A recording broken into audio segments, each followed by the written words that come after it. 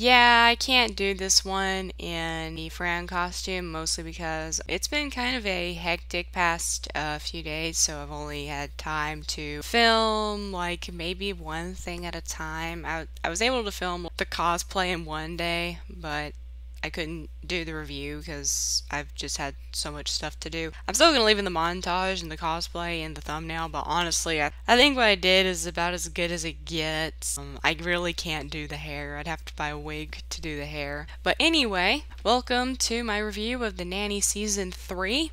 If you've seen the title, I will get to that at some point, but first, let's give some compliments.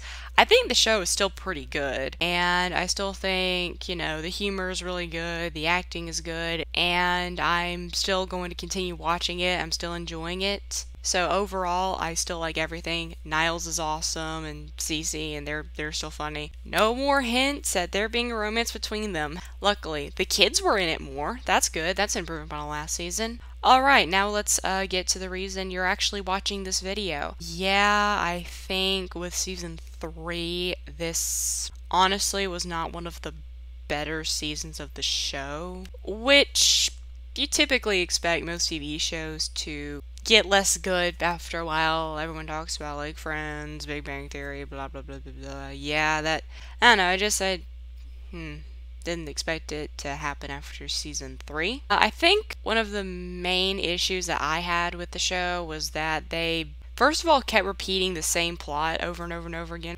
There was one part of season 3 where it felt like the plot of every episode was that Fran would meet this seemingly wonderful guy and they would have this nice little like moment or something. Maybe it was like at a grocery store or restaurant or something, and then like 2 days after meeting him, going on a date with him, he turned out to be crazy. And they literally just like over and over and over again, I think back to back one time, I don't know, I could be wrong. And then Mr. Sheffield would get jealous but not jealous or anything, and yeah, it just got really repetitive. I think the reason why is because they're not trying to have Fran and Mr. Sheffield do the break up, get back together, break up, get back together, which I appreciate because that is one of like my least favorite things about sitcoms, drama series, and all that good stuff. But I think it was pretty apparent with this season that they were running out of ideas to keep Fran and Mr. Sheffield apart like that romantically, because like it's getting pretty obvious after a while,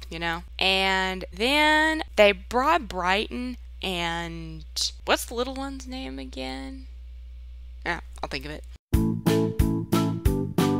More, but Maggie has still largely been absent from the show, which is weird because the first episode was kind of about her. I don't know why. Maybe there was something about the actress like going off to college or something, so she couldn't be around as much. I don't know. I didn't do any research, but I do think it is a bit weird that Maggie's just kind of gone. And then also, like, I think in the first video I complimented like the sincerity of the characters and all that stuff, but this one, it was a little more mean-spirited humor towards each other. Oh yeah, and then back to the whole Fran Mr. Sheffield thing. There's even been times when it's been like glaringly obvious that they have feelings for each other and they still just don't get it, and it's funny, but it's also annoying at the same time. You know what I mean? I guess the only thing that's left worth talking about, I guess, is the cliffhanger ending of season 3. There normally really isn't a cliffhanger, but for this season there was a cliffhanger, and honestly it was pretty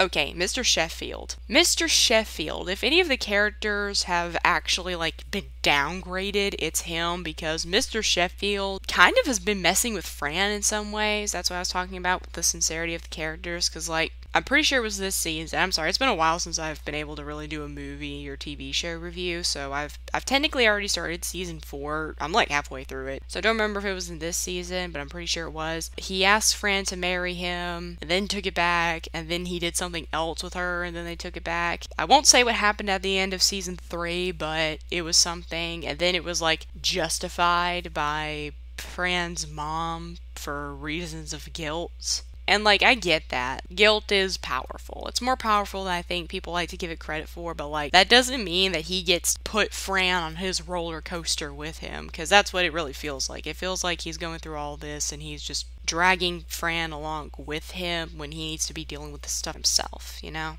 So yeah, that was kind of my little spiel about the show and rant about Mr. Sheffield. I'll keep you guys updated when season 4's review comes out, and don't worry, Will. And coming up soon, it's Halloween. Twilight's coming up. I will see you guys next time. Bye.